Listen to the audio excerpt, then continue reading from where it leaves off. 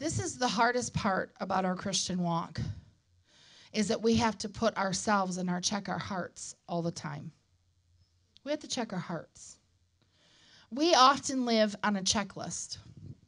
You get up every day and you make yourself a little list, whether it's an actual physical list or a mental list of all the things you got to do and accomplish today.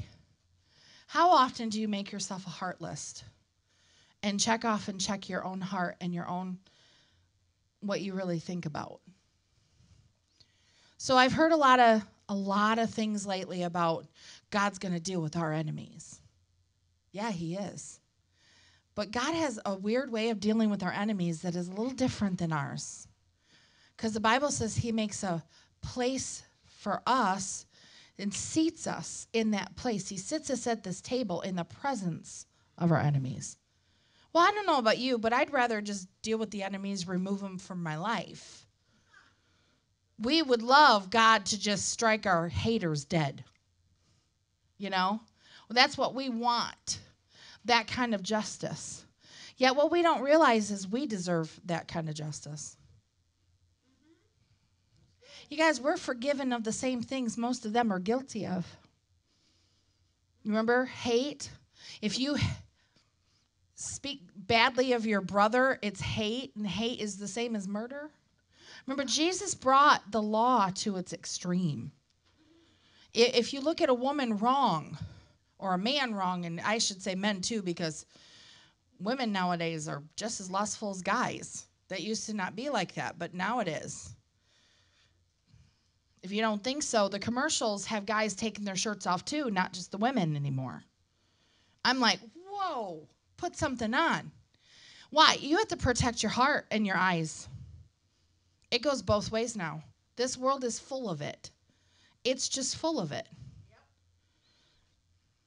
We have to be very careful, because the truth is, we're just as guilty as our enemies of things. The only difference between us and them is that we found Christ somehow.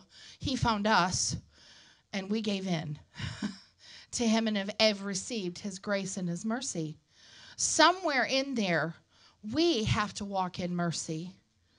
Matthew chapter 5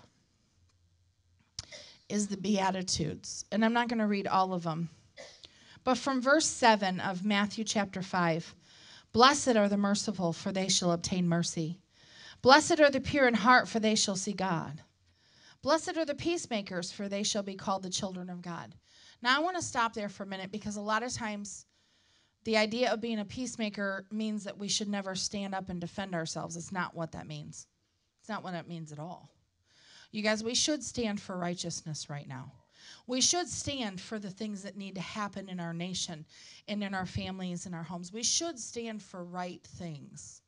That doesn't mean we be a pushover and just let things happen, okay? This is about protecting our attitudes and protecting our words. I want to tell you right now on social media what I have noticed, and I have been off of it mostly, and when I get on, it's very few and far between. And when I do get on, what I see is a lot of snarky. Everyone's angry. Listen, I understand your anger. I understand your frustration. I'm there. But we have to watch our attitude.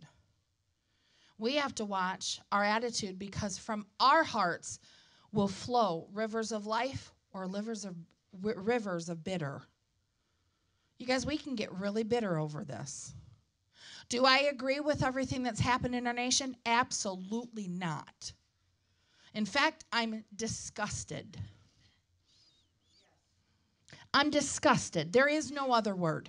I'm disgusted at my core to the level of evil and lying and deceit that has been in our nation. There is no reason for it. None. And I'm disgusted at our Supreme Court, who was put into a position and has not honored the Bible that they swore on. I'm disgusted at the president, who has swore on a Bible he has not honored. But this is what the Lord spoke to me today. He said, they swore on my word. Ooh, those are tough words. Go back to what Jesus said to them. Yeah, well, you would rather be Sodom on the day of judgment than to be one of the cities who did not receive Christ when he was here. It would be better for Washington, D.C. right now to be Sodom on the day of judgment than to be who they are right now. Because they have rejected the Lamb. They have rejected the Lion of the tribe of Judah. They have rejected the God that they swore on his word to. I want you to remember whose enemies they really are. They're not yours. They're his. And my job is not to collect their tears. This is not my judgment to have. That's what this cup reminds me. I'm not their God. It wasn't my word they swore on. It was his.